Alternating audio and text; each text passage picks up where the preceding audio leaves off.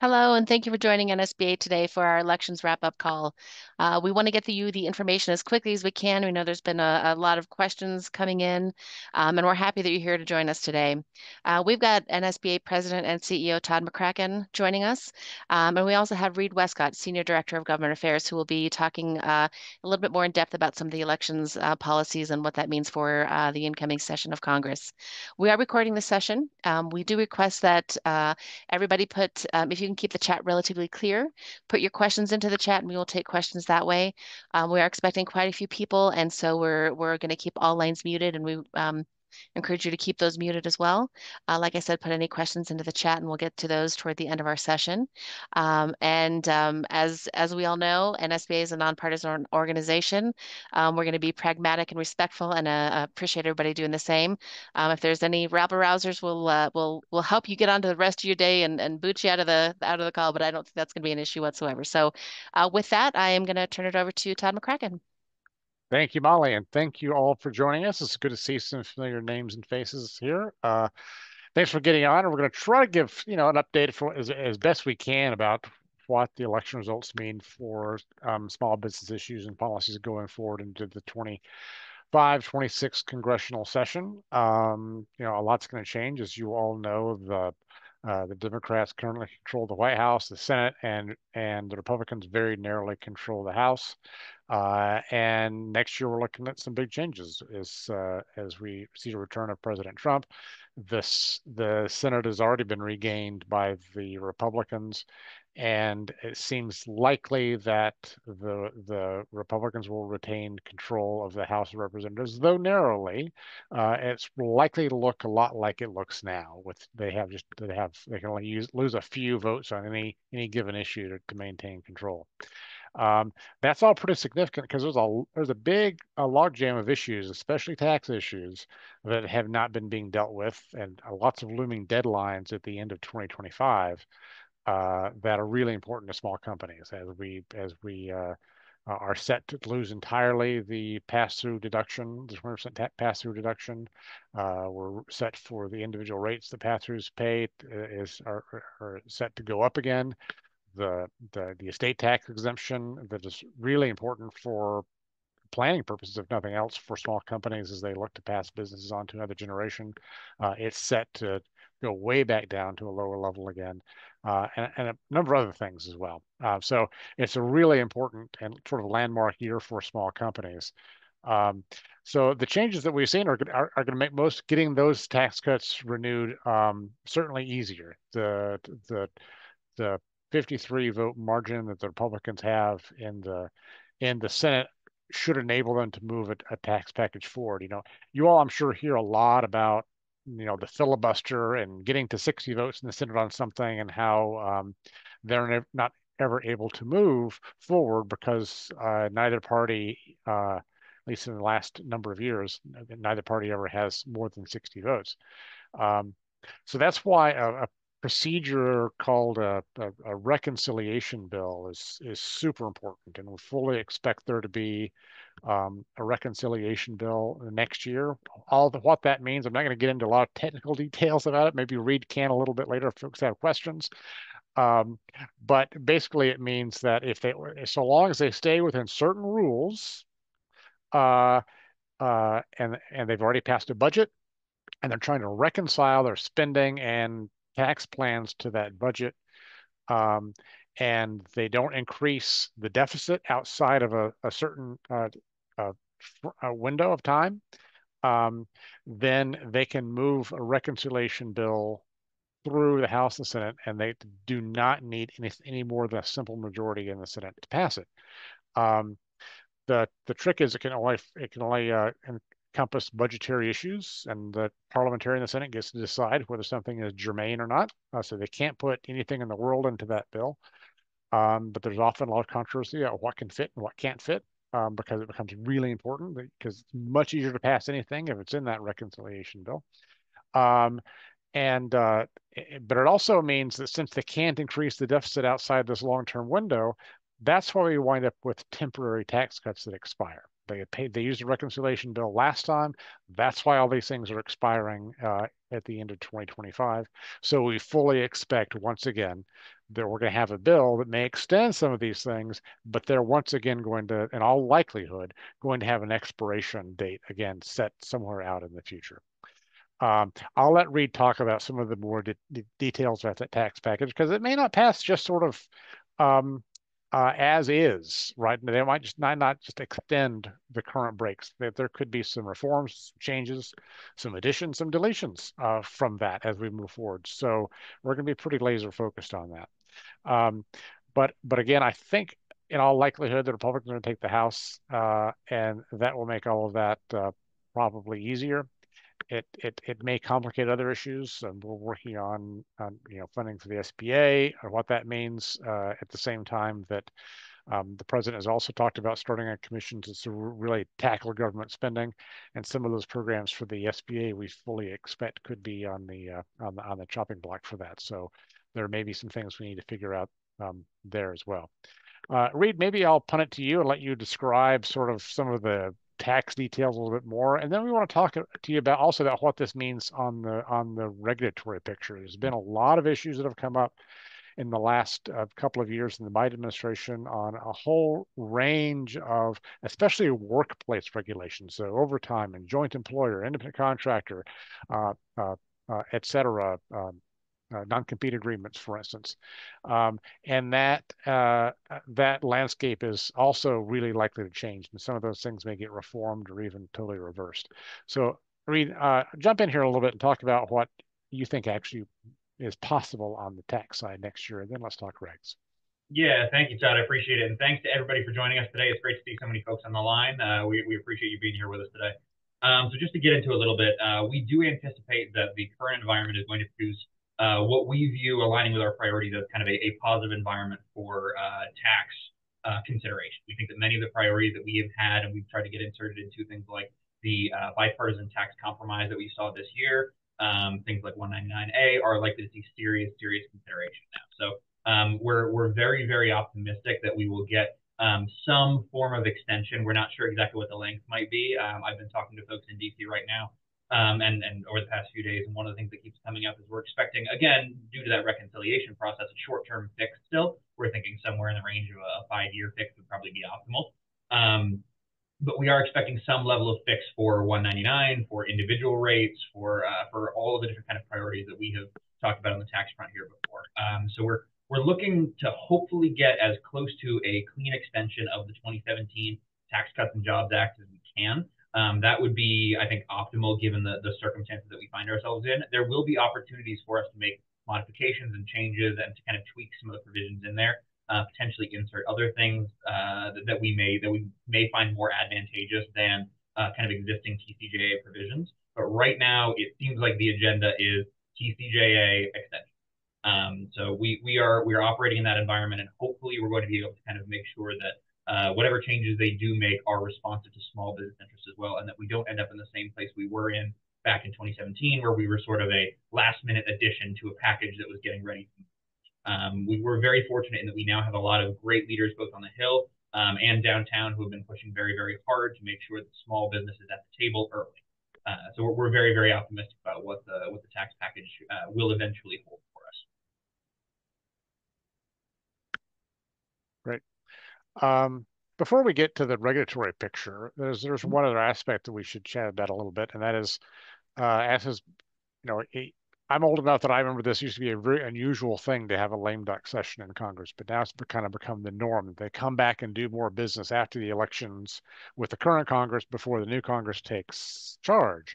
That's going to happen again, but we think it's going to be a relatively limited set of issues they will deal with. They already seem to have a direction in place for spending to push the current uh, uh, ability for the government to spend money into March of next year, and then the Republican Congress will take over. But Reed, anything else you see happening this fall before the end of the year that they happen? And specifically, we're going to continue to push for a at least a delay in the implementation of the Corporate Transparency Act. We'll see if they have a stomach for that. But Reed, what do you think? Yeah, what I can say is that we were told earlier in the year that we could expect at least some level of procedural movement on a CTA bill at some point in this lame duck session. We're not exactly sure when that's going to get scheduled, how that's going to fall, or when we're going to be squeezed in here, but that we were promised that earlier in the year. So we're looking to have that happen. What I will say is the spending bill actually is becoming a little bit more of a complicated situation than we thought it was initially. So given the new makeup of the incoming Congress, as well as the change in administration, Republicans are now starting to think that it might be wiser for them to kick that funding date into September, that kind of traditional spending season, so that President Trump and the incoming Congress can work to enact in the first 100 days of that new administration as many of the priorities from the campaign as is possible. So I think we're going to see a little bit of a back and forth about what that kind of X date is going to look like for funding. On the one hand, I'm sure there are going to be a lot of folks who aren't going to be eager on the Democratic side to give that much of a time window to Republicans to kind of enact their policy agenda without having to work through something as complicated as the budget process. However, Democrats are also going to be able to look at that and say, all right, well, we have a little bit more control now than we will in even 2 months. Why don't we enact spending that is consistent with the levels that we had previously appropriated for as long as we are able to? So we're sort of in this weird situation where we're trying to figure out exactly where everybody falls. We think that some of the conservatives might not want to extend those funding levels just because of those kind of Democratic spending levels, excuse me. And we think that some Democrats may want to shorten the window to kind of stymie a 100-day agenda.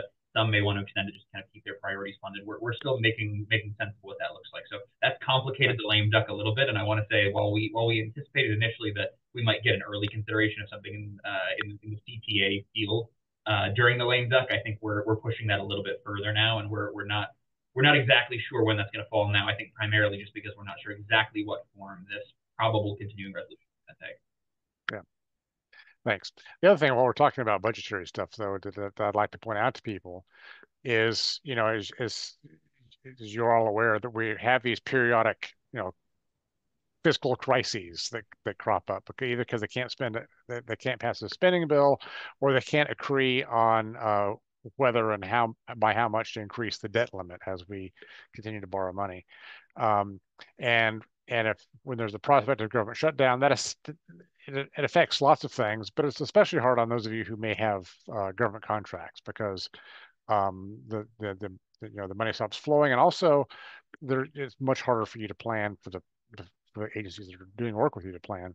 And that's something that is, I'm not going to say that won't happen again, but it does make it less likely when the various levers of power of the various arms of government are all in the same hand. So they're less likely to want to play politics against each other when the same party controls House and Senate and the presidency. So we're less likely, I think, to see those kind of deadlines loom and uncertainty happen, and not be aware of whether the government's going to stay open or not, or lift the credit limit and all that sort of thing. Again, with the very narrow margin in the House that the Republicans will have, there still could be some room for just a relative handful of members to play some games on that. So we can't rule that out, but it does feel like we'll be on a little bit more stable path in those regards now. So let's jump to the regulation outlook that I had mentioned before we turn to some Q&A. Read most of the regulations we think that we have at least a good handle on that are likely to change directions in the next administration are workforce and union related stuff, right? So what are some of those, and what do you think we can expect? Yeah, thanks, Todd. I think you mentioned kind of right at the beginning here, we had a few things that were major priorities for us, especially in the labor space. Independent contractor, joint employer, FTC non-competes, and then overtime regulations are sort of the major labor rules that we have seen crop up under the Biden administration that we've been really kind of laser focused on. We expect those that have not been overturned, because at least one of those has been, we do not expect those to continue long into the Trump administration. given that many of those are changes that were made either to existing first Trump administration rules or are revisions that are inconsistent with general Republican kind of economic policy. So beginning with the independent contractor rule, I think folks are familiar with this one. This basically just kind of delineates the rules of exactly who is an independent contractor, who can be a 1099 versus who is not. The changes to this are in effect as of March 11th of this year. There have been multiple lawsuits filed over this. They're still kind of working their way through the courts. We don't have definitive resolution yet, but currently that new standard is in place, which did make major revisions to previous Trump administration guidance on who could be classified as an independent contractor. So we expect that there is a good chance that a Trump DOL will just we'll pull that one right back, and we will see a new regulation that more closely aligns to what we've seen before. I think that's a net positive for many folks in the small business community. It's going to make it a lot easier for folks to access that pool of independent contractors to make sure that you are able to kind of meet your labor needs in a sustainable way. And we're very, very optimistic that will happen relatively early.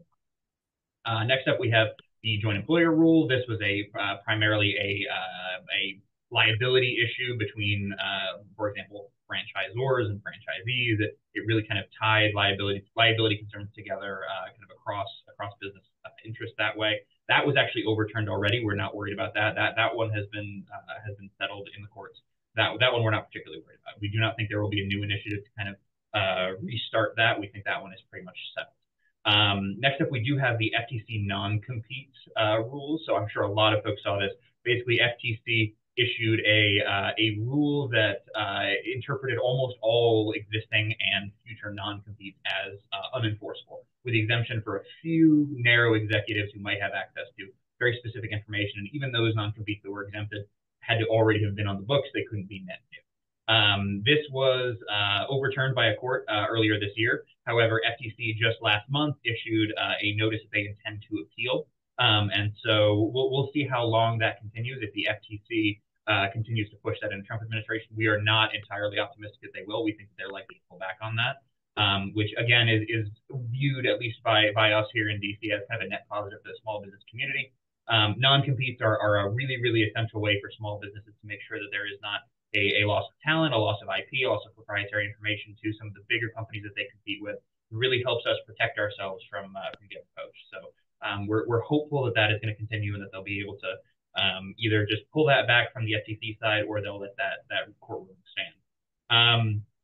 The final one is the overtime rule. So this made changes to overtime for white collar employees. There's a system that's used for the calculation of overtime for these folks. It's a combination of wages and hours, and it's a little bit of an arcane system. There have been multiple revisions to this over the years, and the latest one essentially increased the threshold pretty dramatically for who would be eligible for overtime compensation for hours worked above standard in a work week. This is partially in effect already. So the first stage of this went into effect as of July 1 of this year. The second stage is going to be going into effect as of January 1 of next year. While there are ongoing challenges to this, is another one that's going to be playing out in the courts for a while. We don't anticipate a single legal resolution of this in the immediate term, but we think there might be one long term. There is also a very, very good opportunity here for the incoming Trump administration to just revise the standard. We think they are probably pretty likely to do that because again, it just sort of it aligns with their long-term economic priorities and brings those sort of wage negotiations back into a sphere that we think is more traditionally Republican than not. So we're pretty comfortable that of the four major regulatory labor initiatives that we've seen in the Biden administration that have been a major concern for small businesses and businesses generally, we think that all four of those are either settled or going to be coming back. So we're pretty confident in that right now. Anything else I can cover, Todd? I think it's the main stuff. So for the most part, I think the regulations that will wind up being more small business friendly. But I think some folks have told me there's an ongoing frustration about the going back and forth, right? So some of these regulations, there was an Obama regulation that got changed by Trump, that got changed by Biden, it's not being changed again by Trump, and so every time small companies adjust and change the way they do business to comply with the latest regulation, it only changes again, which is even if there's some improvement, sometimes it's frustrating. So we certainly understand that, but that's kind of the reality that we face. So I know we haven't been able to cover the waterfront of every single issue that might happen in our upfront briefing. But maybe we'll turn now to a little bit of Q&A and see what's on all of your minds, if there's anything we can answer looking Yeah, at our I crystal balls here. I do want to encourage people to get your questions into the chat. A couple of people have emailed me, so I do have a couple of questions that we can do Okay. that. So if you prefer to email me, if you'd like to ask your questions anonymously, that's perfectly okay. It's mday@nsbaadvocate.org, and you can send those into me now, and I'm tracking my email. Or you can put them in the chat, whatever's easier. So we'll go with the first question. Are there any small business programs that could be on the chopping block, such as various SBA lending programs? And do you think there will be greater support of the Office of Advocacy in getting a chief counsel confirmed? Todd, do you want me to take this one? Yeah, well, I'll take it. Then you can just sort of chime in. I think the answer to both probably is yes. I do think as most of you are probably aware, the president has promised a government spending task force review, and as you all probably know, almost every time there is such a thing, the SBA rises up on the list of areas that can be that that that can be cut. So I think lending programs and some of the other entrepreneurial assistance programs will get a very close look at that, and those are things we will need to make sure are efficient and that we can defend. On the Chief Counsel for Advocacy, I do think it is likely we will see a nominee again. Um, we're hopeful that the Senate will confirm such a person. We have not had a confirmed Chief Counsel for Advocacy at the SBA since the Obama administration, so it's a significant lapse of time. Um, and but we shall see. I'm more optimistic on that one this time than I have been for quite some time. Um, but Reed, anything else you want to add to that? Nope, I think you pretty much hit it there. I think one thing that might be worth talking about a little bit is specifically the 8A changes that we saw this past year, I think are likely to come up. It's Yep. going to be in the crosshairs for a lot of Republicans. They've Yep. already talked, they had extensive hearings about their issues with the changes to that program. I think that will definitely be something that they're looking to make modifications to.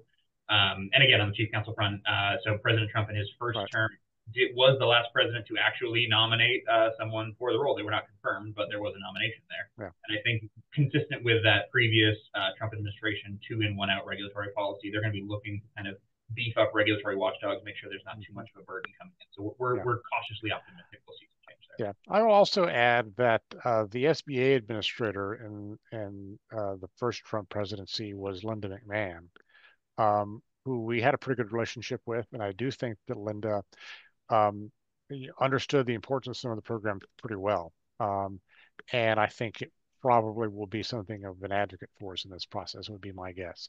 She currently is co-chair of the Trump transition team. And I hear she's in line probably to be Secretary of Commerce. But anyway, whatever role she lands in, I think she's likely to have a significant voice in programmatic issues around for business, small business especially. So if we can continue to cultivate that relationship, she may be helpful to us as we work on some of these programs in the next year or two. Great. Again, any questions you have, feel free to put in the chat. The next question I have emailed was, do you think members of Congress will be open to small business input, or will it be a general business focus? Specifically, how do we make sure the small business voice isn't lost or swallowed up by big business? Well, that challenge is not new. That's our daily work here in Washington, advocating for small companies, because that obviously is the impulse. The very large companies um, have armies of lobbyists in this town, and they understand the incentives to put a small business face on all of their issues and try to claim something that they might not even object to, but they claim it's a big small business priority when it's not. And members of Congress may believe they're doing good stuff for small companies when they're not really moving forward with the real small business agenda. That's uh, the crux of our work here, to try to reverse that, to address that, to make sure that members of Congress understand what the real small business concerns are, what the real priorities should be, and how to address them. So really, there's no secret sauce to that, though. It's continuing the drumbeat, making sure all of you are educated on those things, that you can point out when folks are on the wrong path, and that we do too, and we get other organizations to do the same thing, and don't get misled into very stray, random, maybe not terribly important issues because someone has paid a PR firm to put a small business face on it. Yeah, completely agree. That cohesion is critical. If folks want to take some optimism from the administration as well, one thing to look at is the vice president elect has been, for a Republican at least, significantly more wary, shall we say, of large corporate interests and large corporate activity. So we may have a little bit of a better opportunity to bend the ear of the incoming vice president than we have with previous Republican administrations. I will add too, I think something that's really important that NSBA does and we have for decades is help set the agenda. And you can join us in February in Washington, D.C. for our Small Business Congress. It's a really great event. We have lots of Hill staff, members of Congress, regulatory folks come in and talk to our group. And then and when I say we, I mean you, vote on what the priority issues are going to be for the next 2 years. And so that's a really great way to have your voice heard and make sure that you're part of the process and coming up with these priority issues. And so I'm going to put a link in the chat for that. So if you haven't registered, definitely register soon for that.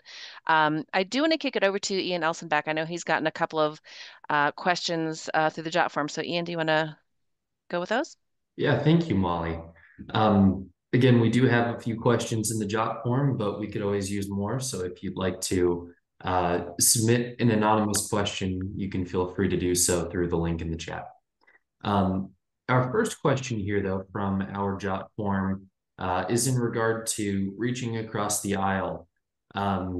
This member asks, or excuse me, states rather, Congress has been historically bad at cooperating across the aisle this past year. Can we expect this to get any better in 2025? I think there are opportunities for there to be some bipartisan issues, but fundamentally, my view is no. We need to see a realignment of political incentives, I think, for that to happen in a meaningful way. Right now, neither party really has a significant incentive to want to reach across the aisle and work on issues jointly, which is too bad in so many ways, but especially for the small business community, because we're among the few constituencies that both parties say they want to support. And so it stands to reason that if we could have more bipartisanship, there are more things that could get done specifically to help small firms move forward. So the partisan gridlock I think, is a huge, huge problem for the small business community, especially for those reasons. Yeah, I agree. I think that's going to be a fixture of 2025 and the 119th Congress. If we want to look for a bright spot in this, one thing we could say is that given the kind of postmortem analysis that a lot of Democrats are going to be doing, given the results of the election, there may be opportunities for Democrats to kind of proactively reach out to Republicans, try to find some common ground to insert some level of Democratic priority into moving Republican legislation. So we've already seen folks like, I believe it was Senator Chris Murphy has kind of had a long public think about this and kind of put things out on X, formerly Twitter, to folks so they kind of see. I think there's been a lot of that from folks, and there may be opportunities where Democrats are going to try to say, hey, we need to rethink how we're approaching X issue. If we frame it this way, we might be able to get some Republican buy-in and incorporate it into whatever they're moving as part of the reconciliation that Todd mentioned before, or any of the other things that are going. So that there are going to be opportunities. It's just, I think the broad tenor is going to be. Yeah, thank you, Reed. And as a follow-up question, is there anything that we can do as members of the NSBA or the Leadership Council to try to incentivize our members of Congress to cooperate, at least on small business issues, a little bit better?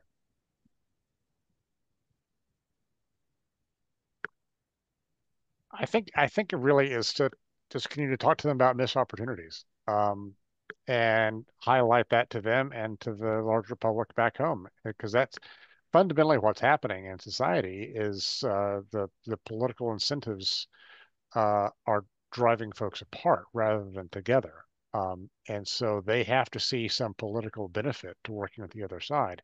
And that means citizens, often small business owners, trying to hold their feet to the fire and pointing out when they had opportunities they didn't take, and maybe doing that in a public way.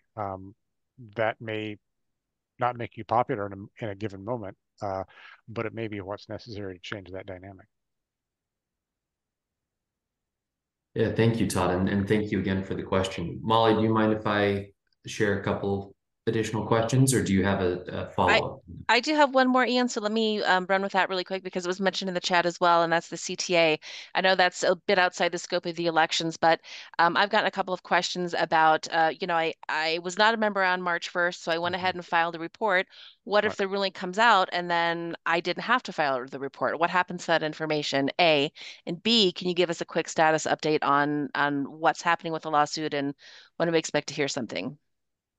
Absolutely. Our lawsuit, as you know, we won as of March 1st. It was appealed by the government. We had oral arguments in that appeal in September, into September, and we expect a ruling hopefully by mid-December. It really is up to the court. We don't know when that ruling will come. I should say, no matter which way it goes, it's very likely to be appealed further to the Supreme Court next year. So even then, the issue wouldn't be fully, finally settled at this point. So I know that puts folks who are trying to figure out whether to file, when to file, and in a tight spot. And it's also worth mentioning that the NSBA exemption for folks who are members as of March 1st um, uh, is in effect. FinCEN, who's the enforcement agency, has still not issued any clear regulations on how they will enforce that exemption. I think it will be up to small companies just if they are asked, why did you file? To say, I didn't have to because I was a member of NSBA at that point. Um, but it's important also, because I take every opportunity to remind folks of this, and that is the filing is by entity, not by business owner. So every single entity has to file, and it's only entities that were members of NSBA by March 1st, 2024, which are exempt. So a lot of entrepreneurs might have four or five, two or three, whatever, however many businesses, and maybe even some entities beneath that are not members of NSBA. And so I just want to remind people about it every opportunity I get because I don't want folks getting in trouble as a based on that. Ultimately, though, and this is, we're in a period of flux here for a year or two. Ultimately, our lawsuit is going to succeed, in which case the CTA will be thrown out altogether and nobody has to report, or we will lose, and even our members will have to report. So the exemption, though valuable in the near term, is not a permanent unique fixture for members of NSBA. And we're also working hard, not just on the legal front, but on the legislative front to make sure that folks are covered as well. So we've had a number of bills. We're up to 6 now that have been introduced across both chambers of Congress. One of them passed out of the House last year on an overwhelming bipartisan majority of 420 to 1. So we are expecting some consideration of this, and that this will kind of continue to be on the forefront of things that members are considering. We also have a little bit of a bright spot in that Linda McMahon, who we were talking about briefly before, was the former SBA administrator, looks likely to potentially be the new Secretary of Commerce, and has spent the last little bit of intervening time as chair of the America First Policy Institute, really closely aligned with the incoming Trump folks. She recently has made comments supportive of our position and our opposition to the CPA, and so we do think that we will be right in there with key policymakers, letting them know what the problems are and that we may be able to see some positive resolution to this, even if the court case doesn't play out the way we're hoping it will. Because, I mean, even though the first Trump administration supported the inclusion of CTA in the defense authorization bill at the time when it passed, based on Ms. McMahon's comments, we're hopeful that maybe we can get some juice to get them to change their position and support our position. So. I have one. I mean, once you have, if the companies have to comply, which apparently they do by January of this coming year, it's once you ring the bell, you can't unring the bell. Right.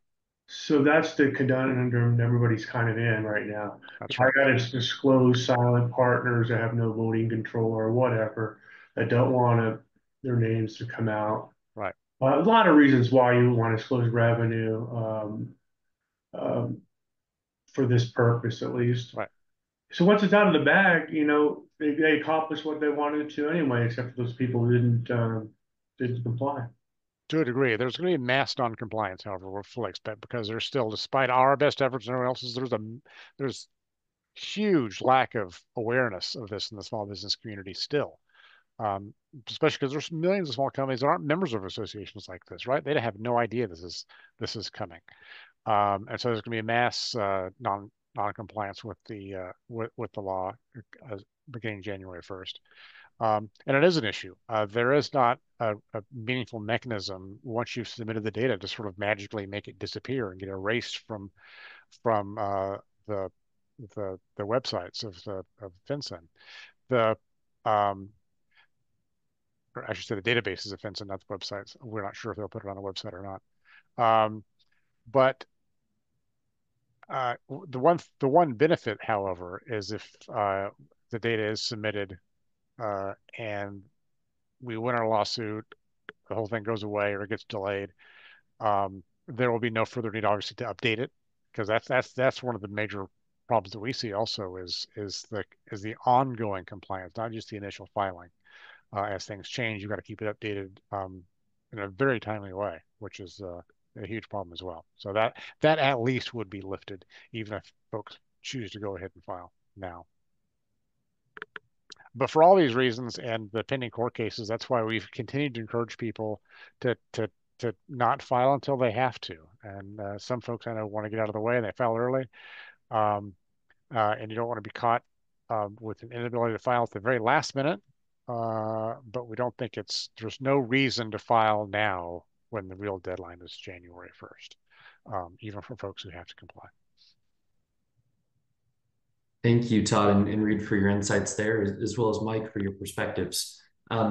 We have a question along those lines, and I understand that you, Todd and Reed, briefly touched on it, but the question basically states, or asks rather, what opportunities do we have to advocate in front of the incoming Trump administration or new congressional leadership around the CTA and perhaps secure some sort of action that way? I mean, the first thing you can do is you can go onto our website right now and fill out an action alert. If you do that, that is Right. the single fastest, best way you can get engaged on this. The more our members of Congress hear from us, wherever we are across the country, the more we get a groundswell on this. And we're going to be making sure that we in DC are reaching out constantly to folks in the administration, to folks on the Hill, kind of to push this and let them know. As individual members, reach out to your member of Congress's office, fill out that action alert on our website, do all of those different things, and that is about the best thing you can do to help us out. And beyond that, Todd, anything you want to add? Yeah, no, there's no magic. It's getting in front of as many people as you can and making the case. And that's what we're trying to do here, and that's what we need our members to do back at home too. Perfect, thank you. And then Molly, I've got one additional question here, and then I'll kick it back over to you. Okay. This member asks, how could the next administration affect or change current small business contracting policies? I mean, in lots of ways, both legislatively and administratively. We've seen over the last decade or so a significant decline in the number of small business federal contractors. We haven't necessarily seen a decline in the amount of dollars flowing to small business contractors. It's just that they're being concentrated in fewer and fewer hands. So it's very troubling. A lot of that has to do with the increasing complexity of being a contractor and the various hurdles from now cybersecurity and all the rest. More and more contracts are being bundled again. So it's definitely a priority for us to figure out how to fix that. But so much of what happens in that federal marketplace is governed through the regulatory process. While there's a lot that Congress can do to help, the probably more than most areas, the real keys are in the hands of the president and the administration. So if we can get their attention, I think there's a lot that could be done. Most of it relatively obscure, but that does mean it couldn't help. Reed, anything else you want to add to that? No, I think you pretty much hit the nail on the head there. The thing that we're going to keep pushing for is just an increase in set asides and in small business goaling, and trying to make sure that we hold agencies accountable to actually meet those goals in a real and sustainable way, and make sure that they're not sort of meeting them through farming out and then subcontracting out to large companies. So we're keeping an eye on that, and we're going to be talking with folks to make sure that small businesses are really getting the share of federal contracting dollars that they deserve. Great. Thank you for those insights. And Molly, I'll kick it back to you with any final questions that you might have or additional insights there. Great. Thanks, Ian. And thanks again, everybody, for joining us. We are recording this and we will send it out to everybody who registered. So you'll have a copy of that after the fact. I've also put several different links in the chat to our Small Business Congress, to our Action Center. We encourage you to look there and get information. We've also put out some really great side-by-side on the new administration's regulatory stances, what we expect those to be. And then also follow us on the Weekly Advocate. We'll be putting out a really great article tomorrow that gets into a little bit more detail about the Trump 2.0 and what we expect the regulatory landscape to look like. So make sure you follow us there, follow us on our socials. And Todd and Reed, I really appreciate your time and your expertise and talking through all this, and Ian, your help with the questions. So thanks, everyone, and we hope you have a great rest of your day. Bye. Thank you all. Thanks, everybody.